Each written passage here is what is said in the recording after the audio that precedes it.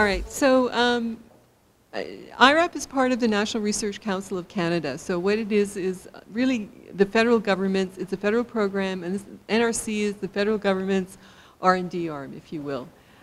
We have a bunch of research institutes or former research institutes across the country that specialized in different areas: nanotechnology, information technology, advanced manufacturing, fuel cell institute at one point. So all of these different highly developed specialties had research institutes, and they still do, but they're now reorganized along portfolio lines so that all of those resources are targeting areas that are of benefit to Canada economically and strategically.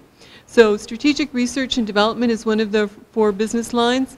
Technical advisory services are available. That means technical testing and also technical advice is available from the NRC Institute people if that's appropriate for your project. That's us in the 3rd position, Industrial Research Assistance Program. So our job is to work with small and medium-sized firms, which means firms under 500 employees that are incorporated in Canada, doing product development, innovation, research work in order to, as part of their core business function, and we try and help them in that process, and we'll talk about how we do that in just a minute. We also, NRC also works on building science infrastructure within Canada, so there may be times when it's not contract R&D for any particular business or a specific application, but it's important work that needs to be done. That knowledge needs to be developed for Canada's benefit, so we have some areas where researchers look at those things. Our program is a very old program. It's been around since 1946. It started really as a technical information search.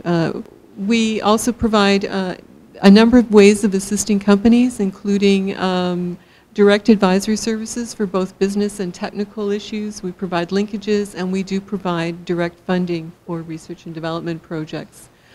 Our program serves 10,000 clients per year. It's actually higher than that, and it's across the country. We fund 3,000 separate clients or companies every year. We have a field staff. This is a bit dated. This is what came out of our communications group in the fall, and 250 ITAs. ITA stands for Industrial Technology Advisor. That's what I am. And we're located all across the country, and we serve every geographic area. Every postal code in Canada has access to us. And there's now closer to 300. We're building on getting up to 300. We work with partner organizations like NORCAT. So we've helped NORCAT funding some of the speakers that you've had at the Innovation Entrepreneurship 101 sessions. And of course there's other organizations across the country that, again, always that focus with our program is on small and medium-sized firms doing innovation and the support they need to get there. So this is one of the areas that NORCAT works in, and we are happy to support them in that role. Our annual budget was $300 million last fall. We've gotten a $50 million a year increase in this latest federal budget, so we're up to $350 million. Canada-wide, it actually doesn't go that far. This is a very high in demand program relative to the amount of funding that we have. So we're very happy to be able to leverage the capacities in both NOHFC and FedNor and sort of work with them to try and make sure that companies get the funding packages that they need, because our funding is competitive to get, and it is limited. It's a great program. I'm not trying to discourage you, but there's only so much we can do. So we're very happy to have the other organizations to work with. We do measure impact on a regular basis. So if you get funding from us, we'll come back to you every year after that for 5 years and ask you, how you doing?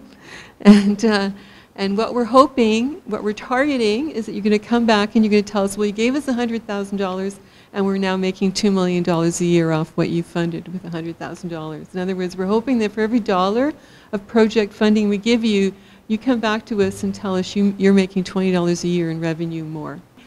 Our business model is not what you might expect, but although it's not that different from NOHFC and FedNor, so none of us really are, I can probably Claude and Eric would agree with me, none of us are straight funding agencies. It's not about, here, fill out this form and get this money. Nobody works that way. So we all want to talk to you. We all want to have a conversation. We all want to understand what you're trying to do and understand how what you're doing fits into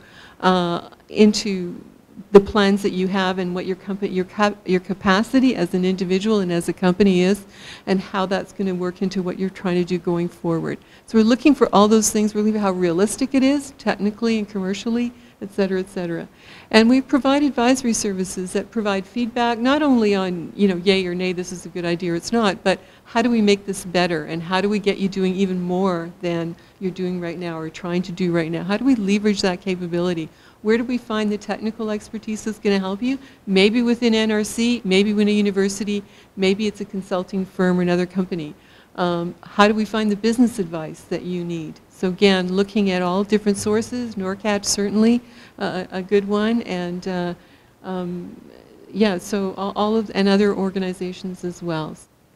Our regular project funding works that way. We cover a portion of technical salaries internal for doing the development work. We also cover a portion of contractor fees to support that work. So if you need outside expertise, we can cover a portion of those costs. Those contractors can be engineering firms, they can be research institutes, they can be really anybody who, provided we check to make sure that they're qualified to do what they're proposing to do on your project. We can also fund, our regular funding at the smaller levels can fund business expertise as well. So intellectual property, market research, all of market strategy, those kinds of things, to much more limited funding levels, but we can fund those. And on those small projects, we make sure that you're bringing in some useful expertise. Now, having said that, there's a lot of those things that you can also access through the Opportunity Assessment Program that Claude mentioned for NOHFC. There's funding through the organizations like NORCAT that FedNor is putting into place. So all of those tools are useful, and at the smaller engagements, I think a lot of those are really a great way to go. So, but we do have some direct support where companies can benefit from that kind of help. It is non-repayable, but we cover a portion of costs. We need to look at the rest of the financial picture. Where's the rest of it coming from? You can assume, and again, targeted, you know the costs that I mentioned. I mentioned internal direct salaries to do the work internally, as well as contractor fees to bring in the expertise, added expertise that you need. So that's it. It's non-repayable, but it's a portion of the kinds of costs that you're going to look at. So again, that's where the other programs can help leverage and help this all work together. Okay, to be eligible, a company has to have it be incorporated in Canada, less than 500 employees, and we're looking at capacity and a willingness to grow through innovation. Capacity meaning there's the technical and the business capabilities of the people that are within it, as well as the other resources the company has. The willingness to grow. So this is not, you know, you're technical, therefore you're qualified. If you've got your market, you're happy with your revenues, you want to keep going where you are, that's great. But we're not an entitlement program, we're an investment program, and we talked about our returns that we're looking for in our investments. So we're looking for situations where we can come in and do a project and leverage that company one step further, from one big step ahead of where they are right now. So we're looking for those returns, and we're not, for example, you probably are aware for R&D funding, there's the SR&ED tax credits that are available from CRA federally. We call them SHRED, or Scientific Research and Experimental Development Tax Credits. Those are an entitlement. Those will cover up to 45% of your research costs, and you file for them at your year end. And if you incur those costs, you're entitled to your tax credit. But we are not an entitlement program. We're an investment program. We're a one-way investment of taxpayer dollars. You guys are all taxpayers, I bet. You want that money spent well. And we're looking for how to get the best bang for that buck for that money. So we are a competitive process. At the same time, we're very supportive process of the companies that come in. So we vet things, but we're looking for those companies that are really looking to make a difference in what they've been doing relative to what they've been doing, and looking to grow forward. These are some of the companies that have succeeded and we take credit for them. Okay. So there's BlackBerry in there. They did really well for a long time. But all these companies are here because comes out of our communication department. These are all very big success stories. And they're here. Mitel is an old company that may not be much in the news for people of a younger generation than I am.